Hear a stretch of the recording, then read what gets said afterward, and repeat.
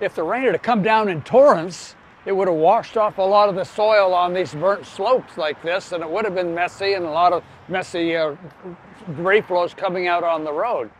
So we escaped a bullet there by having the rain fall gently over a long period. Yes, as more rain is added into the earth, the weight of that surface of the earth is going to increase, the pull of gravity will increase, you start pushing the system towards failure.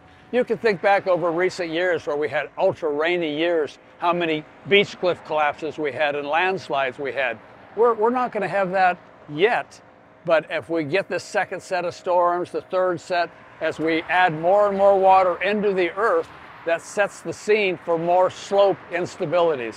For the most part, there aren't that many roadway water problems in the San Diego area.